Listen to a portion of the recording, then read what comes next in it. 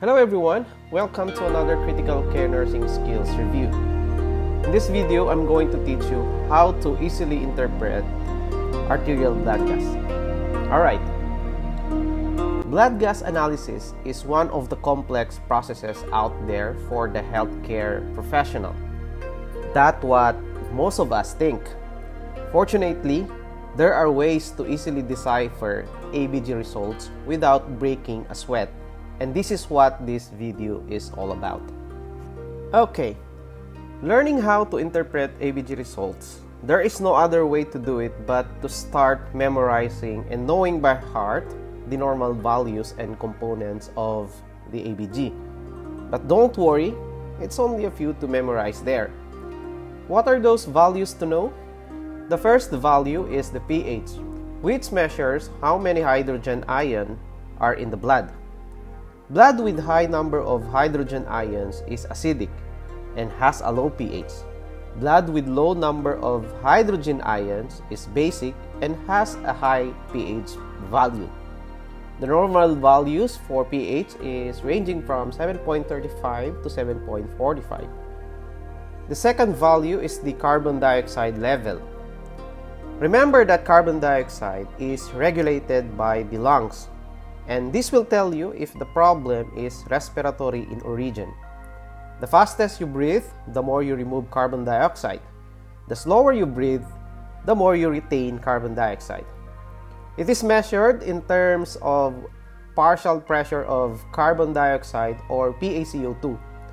The normal range from PaCO2 is 35 to 45 mm per mercury. Finally, the third value is the bicarbonate ions or HCO3. This will tell you if the problem is related to metabolic changes in your patient and refers to the renal system. The normal value is ranging from 22 to 26 millimole per liter. From these baseline values, you can begin to recognize the patient's problem if the results falls out of these ranges. Now, once you have memorized that, there are only 3 steps needed in basic ABG interpretation. The first step is to examine the pH. It is acidotic or alkalosis. The lower the number, the more acidotic the patient is. Alkalosis is the opposite. The higher the pH, the more base is in the blood. Once you've determined whether there is too much acid or too much base, you can now move on to identify what causes this imbalance. Our body keeps acid-base balance to function well. The second step is knowing if it is respiratory or metabolic. So after you've determined whether the sample is acidic or alkaline, you need to find out if it's due to respiratory or metabolic causes.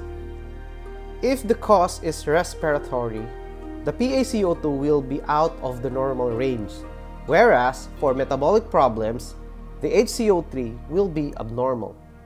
Low partial pressure of carbon dioxide points to respiratory alkalosis, and high bicarbonate can indicate metabolic alkalosis. On the other hand, high partial pressure of carbon dioxide indicates respiratory acidosis, and low bicarbonate can indicate metabolic acidosis. The higher the carbon dioxide in the blood becomes more acidic.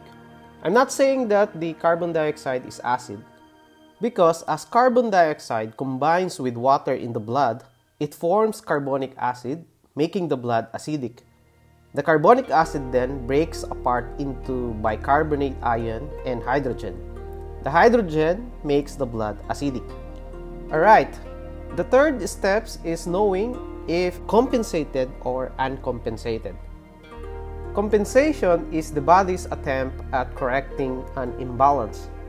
In an ABG analysis, we always examine the result if there is a compensation in this very tight balance between the concentration of acids and bases in the blood.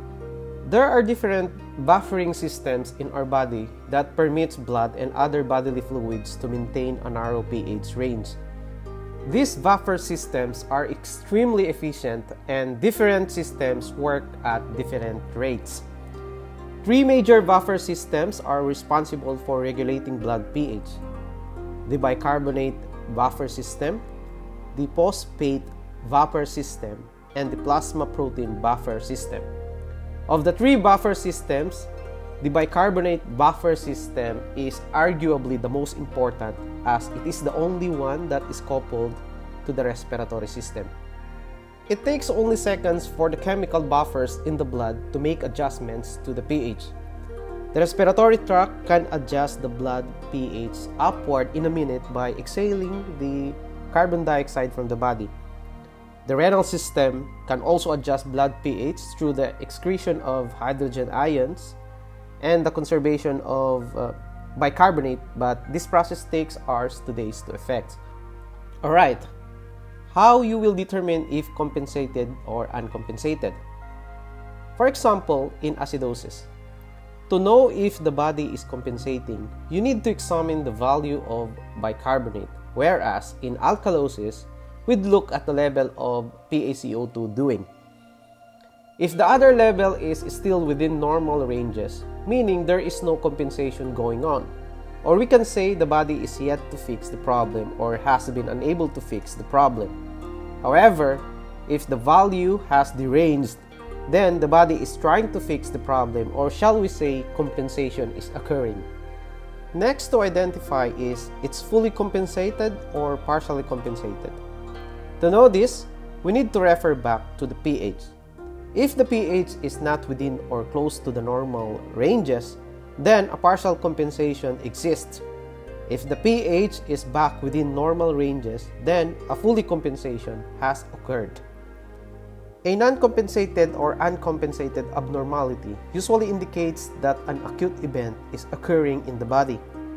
And note, the term partial or fully compensated is used to describe the level of compensation and does not necessarily mean that the patient's ABG is normal or that they are healthy. Alright, do you remember the Mnemonics rule, the respiratory opposite, metabolic equal? Others use this to simplify ABG interpretation. But I found this more confusing when you are in the real practice, and ABG interpretation does not always go along with that mnemonics. The key to mastering ABG interpretation is by practicing it always as many times as possible. And you will be surprised how easy it is. Okay? Are you confident now in doing basic ABG interpretation? To further master this, let's analyze different ABG results that I had prepared in the other video.